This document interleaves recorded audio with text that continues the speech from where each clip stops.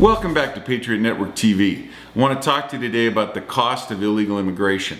And I want to point out to you that many of the numbers that I have for you today are based on research that I've done from the Center for Immigration Studies, the Cato Institute, the American Enterprise Institute, the Heritage Foundation, the Center for Immigration Studies. There are a number of different sources, and when I talk to you about a subject like this, I literally have hundreds and hundreds of pages that I could talk about, but I've tried to boil it down into one real quick presentation. I'm going to try to keep this very short because it's very important. A favorite canard of the left in America is to say something along these lines. Well, what if those 20 million, what if those 30 million illegal aliens left tomorrow? You know, they buy clothes, they pay rent, they buy food. Wouldn't that be devastating to the U.S. economy? Short answer is no. And in a recent compilation of data put together by a journalist in Denver, Colorado, writing for the Rocky Mountain News, she put together a real interesting set of statistics. And I want to give you the total. I don't want to tease you with individual numbers, but I want to give you the total number, and then I'm going to come back and pick on some individual numbers. The total cost per year, net cost of illegal immigration, as near as she can tell, is $538,300,000,000. Now, how did she get that? Well, if we go to the state of California, we find out that there are 3.5 million illegal aliens that move back. If they would move back to Mexico, it would leave an extra $10.2 billion to spend on the overworked school system. Now, where does that 3.5 million illegal alien number come from? It comes from the U.S. Census, okay?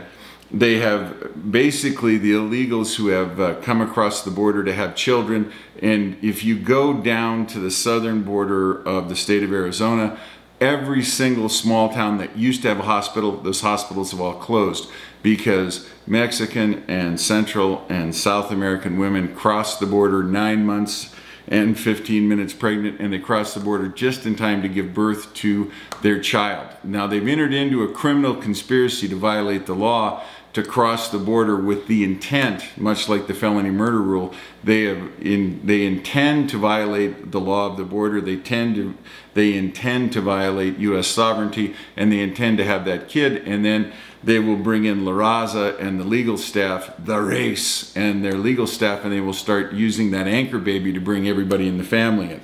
Now, when you think about California, bankrupt, Jerry Brown can't get a budget. The Democrats in Sacramento won't give him a budget. They're, you know, pick a number, $80 billion upside down. We can get $10.2 billion just by getting rid of the 3.5 million illegal aliens.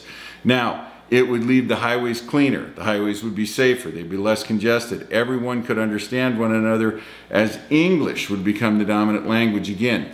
Los Angeles, the LA Basin, is what's called majority-minority. And you can't, you know, it is just like Blade Runner. There is no more English spoken there. It's this bizarre amalgamation of foreign languages. Or as John Wayne would say, why the hell do I have to press 1 to speak English? Colorado, 500,000 illegal immigrants plus 300,000 kids and the grandchildren. If they move back home, mostly to Mexico, they'd save Colorado an estimated $2 billion a year. That's the lowball estimate. Highball estimate, $7 billion a year. And in addition to the savings for school, we've also got medical, emergency room, the social services, the incarceration costs, the prison costs. When we look at being in the jail or the prison system in Arizona, and I have no data that shows me that California or Oregon or any of the other locales are any different. About 1/3 of the felons, and these are violent felons, are Mexican nationals. And it is a huge cost. Okay, so Colorado, $20 million in prison costs and the terror of those 7,300 alien immigrant criminals that have set upon the local citizens. And I've mentioned this to you before. There are 50 illegal aliens on death row in the United States, basically one per state.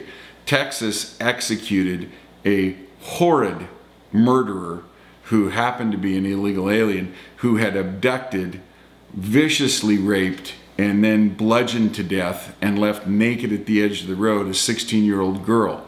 And Mr. Obama and Mr. Holder wanted to intercede in this case, not to hurry this man's execution after 16 years of habeas corpus appeals, but to try and add more appeals and prevent the citizens of the great state of Texas from exercising justice, which they did.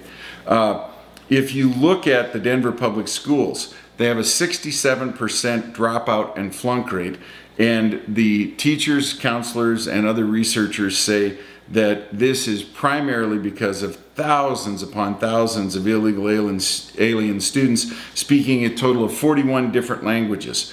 There are 200,000 vehicles in the city of Denver that would vanish if all 20 million, 30 million illegals left the country. Denver's 4% unemployment rate would vanish as the working poor would gain jobs and a living wage. Now, in Florida, 1.5 million illegals would return the Sunshine State back to America, the rule of law and the English language. In Chicago, Illinois, 2.1 million illegals would free up hospitals, schools, prisons, highways, making for a safer, cleaner, and more crime-free experience. Again, 50 illegal aliens on death row, serving an average of 16 years. That's 800 years to get justice for the Americans, the U.S. citizens that they've murdered. And keep in mind, these people are basically the 50 illegal aliens who are on death row are the worst of the worst, because the average time served for murder in the U.S. prison system is 7 years. The average time for rape is 3. So when you murder somebody, my favorite bumper sticker, if I would have killed you when I wanted to, I'd be out by now. These are particularly heinous crimes, and they're crimes that are heartbreaking. Oregon just released an illegal alien who, while driving drunk, hit a young lady and killed her, ran away from the accident. He served 58 months in prison and he's been released, and more than likely he will kill more U.S. citizens unless he is run out of the country. If 20 million illegal aliens returned home, the U.S. economy would return to the rule of law. Employers would hire legal American citizens at a living wage. Everyone would pay their fair share of taxes. Now, it is critically important to understand this. Having a permanent underclass of people who do not speak the language, are not educated, and are a drain on the culture in every way, shape, and form is bad for the culture. And the reason it's been allowed to happen for the last 35, 40 years is you have the contingent from the Chamber of Commerce who wants cheap labor, and then you've got the contingent from the Democrat Party who wants a permanent block of suppressed, oppressed voters that'll never leave the party, okay? We'd lose 500,000 illegal criminal alien inmates, okay? This is roughly $1.6 billion annually. That would include 15,000 MS-13 gang members, and they're distributing basically $130 billion in drugs annually across the country. Rural America has not been spared from the damage done by the MS-13 people. Now, we would have 400,000 fewer anchor babies not born in the United States, another $109 billion. Our cities would see an immediate reduction in pollution, in driving, in gridlock, in crime. And for those of you who are absolutely clinging to the carbon footprint, we'd reduce greenhouse gases by 11%. Now, what does this all mean? When you add this all up and you look at it, you're faced with some statistics that are just hard to bear. $14 billion to $22 billion are spent each year on welfare for illegal aliens. That's billion with the B. 7.5 billion spent each year on Medicaid for illegal aliens. 12 billion each year on primary and secondary school education. 27 billion each year for education for American-born children of illegal aliens. $3 million per day is spent to incarcerate illegal aliens. $190 billion spent each year on illegal aliens for welfare, social services, etc. by the American taxpayer. $200 billion per year in suppressed American wages caused by the presence of an underclass that will always work for cash, not for Social Security, and for less. When you look at this, when you go through this over and over and over again, what you see is a series of policies that cater to the very far right. We just want cheap wages. To the very far left, we want 20, 30 million new voters.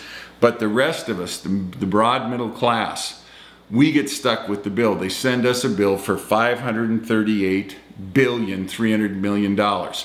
I am begging you, wake up. The current president and current attorney general have no intention of enforcing 8 U.S.C. 1304 C, D, and E, and they will fight SB 1070 as long as they can to keep this in place. God bless us all.